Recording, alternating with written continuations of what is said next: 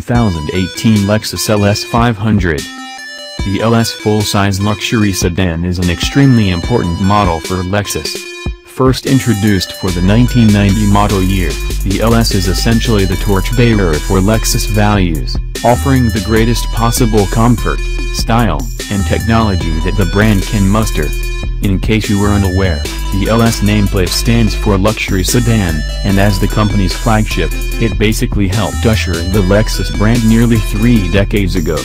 Now, with the debut at the 2017 Detroit Auto Show, there's a next-gen model on deck for the 2018 model year, and it's got a coupe-like exterior design, a roomy 4-door interior, a new platform under the skin, a new twin-turbo V6 and 10-speed automatic, and optional cutting-edge safety technology.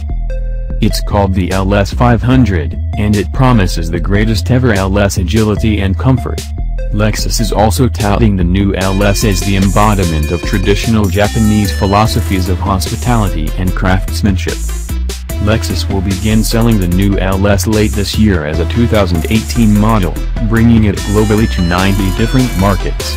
The most important market will be the US, but there's no shortage of competition in this segment, so rest assured the brand won't be pulling any punches. Lexus is the luxury arm of the Japanese auto behemoth Toyota. The LS first saw development in 1983 as a secret flagship project to offer a premium sedan to international markets, and Toyota essentially gave the project lead carte blanche in terms of funding and time limits.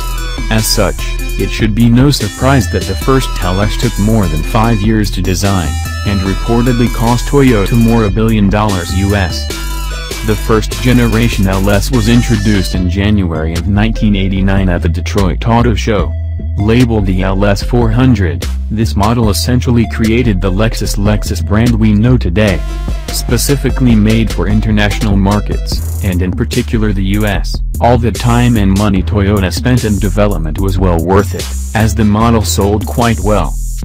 Thank you for watching. Please subscribe now.